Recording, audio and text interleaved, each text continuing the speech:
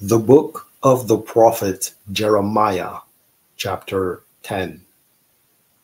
Hear ye the word which the Lord speaketh unto you, O house of Israel. Thus saith the Lord, learn not the way of the heathen, and be not dismayed at the signs of heaven. For the heathen are dismayed at them, for the customs of the people are vain. For one cutteth a tree out of the forest, the work of the hands of the workman, with the axe. They deck it with silver and with gold.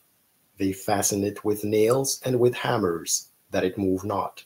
They are upright as the palm tree, but speak not. They must needs be borne, because they cannot go. Be not afraid of them, for they cannot do evil, neither also is it in them to do good.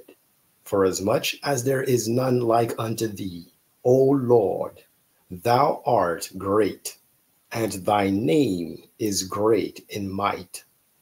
Who would not fear thee, O King of nations? For to thee doth it appertain. Forasmuch as among all the wise men of the nations, and in all their kingdoms, there is none like unto thee. But they are altogether brutish and foolish.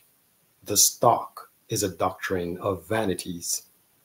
Silver spread into plates is brought from Tarshish, and gold from Uphaz, the work of the workman and of the hands of the founder. Blue and purple is their clothing. They are all the work of cunning men. But the Lord is the true God. He is the living God and an everlasting King. At his wrath the earth shall tremble, and the nations shall not be able to abide his indignation.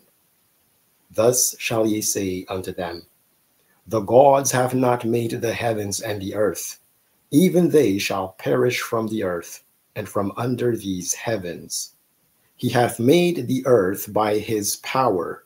He hath established the world by his wisdom, and hath stretched out the heavens by his discretion.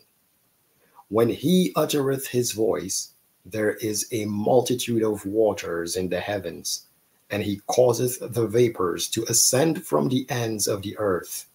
He maketh lightnings with rain, and bringeth forth the wind out of his treasures.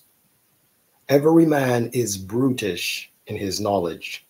Every founder is confounded by the graven image. For his molten image is falsehood, and there is no breath in them. They are vanity, and the work of errors. In the time of their visitation, they shall perish. The portion of Jacob is not like them, for he is the former of all things, and Israel is the rod of his inheritance. The Lord of hosts is his name. Gather up thy wares out of the land, O inhabitants of the fortress. For thus saith the Lord, behold, I will sling out the inhabitants of the land at this once, and will distress them, that they may find it so. Woe is me for my hurt, my wound is grievous. But I said, truly this is a grief, and I must bear it. My tabernacle is spoiled, and all my cords are broken. My children are gone forth of me, and they are not. There is none to stretch forth my tent any more, and to set up my curtains. For the pastors are become brutish, and have not sought the Lord. Therefore they shall not prosper, and all their flocks shall be scattered. Behold, the noise of the bruit is come, and a great commotion out of the north country, to make the cities of Judah desolate, and the den of dragons. O Lord, I know that the way of man is not in himself. It is not in man that walketh to direct his steps. O Lord, correct me, but with judgment, not in thine anger, lest thou bring me to nothing. Pour out thy fury upon the heathen that know thee not, and upon the families that call not on thy name.